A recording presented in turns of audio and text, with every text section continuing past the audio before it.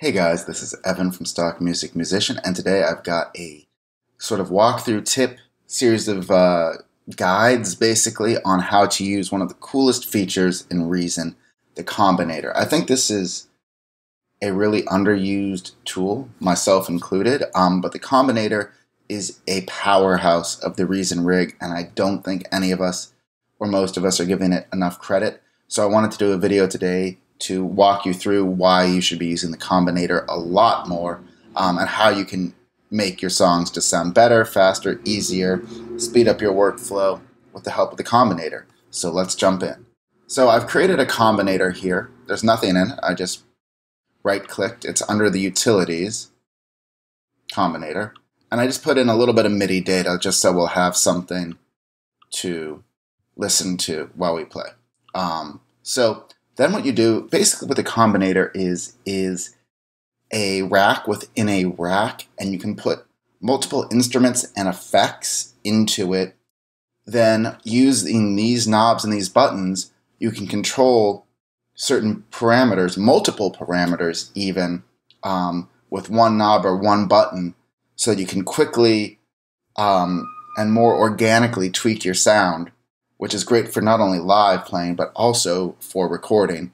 For example, if you want to have the filter going up and the resonance going down in opposite directions, or if you want to change the way the tone of a synth in the chorus versus the verse, you could have a bunch of effects on bypass and turn them on just like a guitar stomp box. The Combinator is also super powerful because the programmer will let you access and modulate parameters in Reason that aren't normally accessible via CV voltage. There's no other way to modulate them or automate them.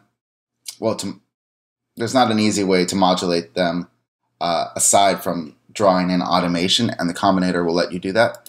And the third, and probably one of the most powerful things about the Combinator, is it's a way of saving full patches. So you can put both an instrument and the effects you want into the Combinator, and then go here to save it, and that will be saved, and you can open it up in another song, so you can have your go-to presets and help craft your own sound. It'll save a lot of time, and it'll help you keep your best ideas all in one place. So before we dig into how to do these three things with the Combinator, I just want to invite you to, first of all, leave a comment if you've got any other cool uses of the Combinator, or if I've missed something about how to use it. Be sure to drop it by, and if there's any questions that I don't answer, be sure to leave those down below in the comments as well. And if you dig this, and if you want to know more about Reason, or about licensing music or writing good music, be sure to like this video and subscribe to my channel. Alright, so let's dig in. So the first thing we're going to do is insert an instrument. We'll do a Europa, sure, the default patch. We'll just... that's a little annoying. So we'll do... I think this is pretty gentle. And we'll slow down the tempo just so it doesn't drive us crazy. Okay, cool. So what it sounds like doesn't matter for the purposes of this demo. What we're going to do now is we're going to create a flanger, and we'll create another one of these half rack units here. Yeah, we'll do the filter, sure. So now that we've got these two in place, what we can do is go to the programmer here. You'll notice in the programmer that there are all the instruments that we've inserted and effects are listed here in descending order. Here you can map them to certain keys, so like if you wanted one instrument to sound low and another to sound high, or spread it or layer them. For example, you could have like trombones on the low side and trumpets on your right hand or something like that. And you could have a crossover point. And a lot of other fun things with it. Here you have the ability to control the parameters. So what I want to do is go to rotary 1, which is this knob here, and the target on the flanger is going to be the feedback amount. And you can send it the minimum and the maximum. So now if we were to adjust this, you'll see right here the feedback amount is moving on the flanger. So let's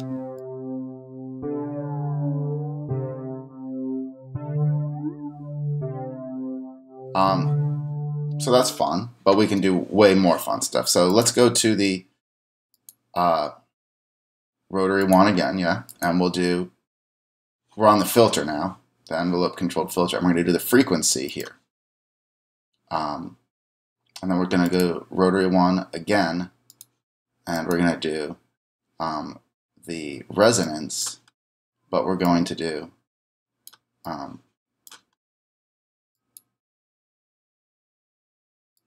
actually, let's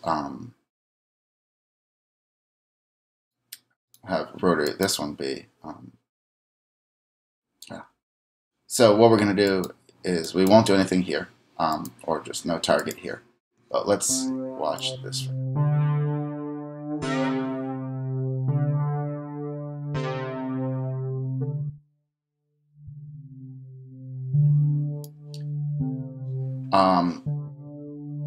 So this can quickly be helpful, especially as we now start to go to, let's also map rotary 1 to, these are some of the features of the Europa synth here, right? So let's do it to, I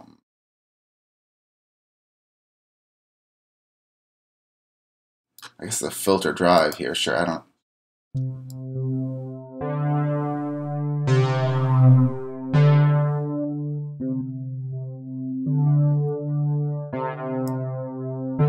And then we can route rotary 2. So let's say,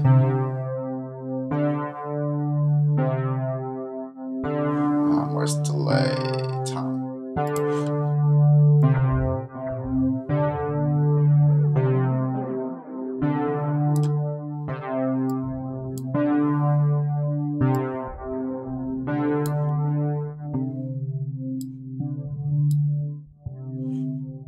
If we were to go to delay, you'd see.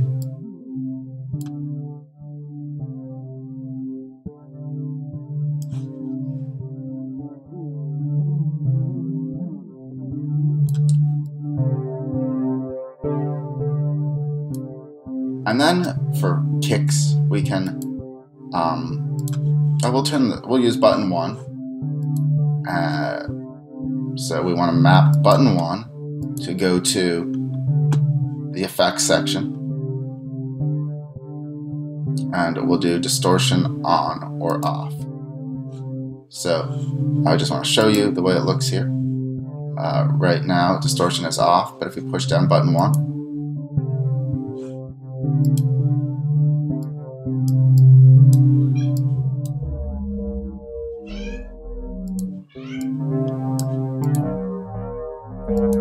so the point right now is not to make a good sound, but just to show you that, for example, what we could also do to button 1, we can map the flanger to button 1.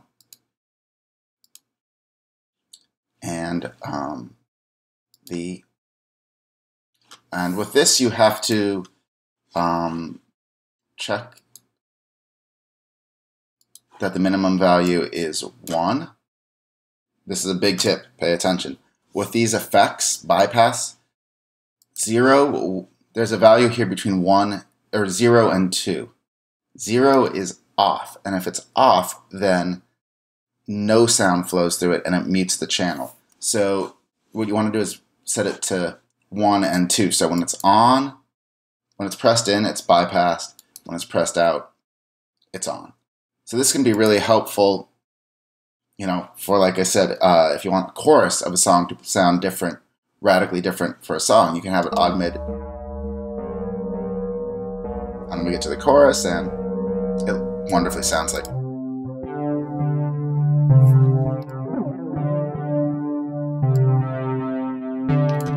And it doesn't just stop there though, because what you can also do now is use another utility like a matrix pattern sequencer, or another LFO. So we're going to take pulsar here. I'm going to hit tab to flip things around. Use the CV out of the pulsar to go into the CV in of the combinator here, CV1. And so what I'm going to do, it's making this a sine wave like this, getting bigger and smaller. So what we're going to do is on the chorus, sure, we're going to route CV input 1 to delay. And so you can see now that this is automatically moving in time to the LFO. We can make it bigger. So and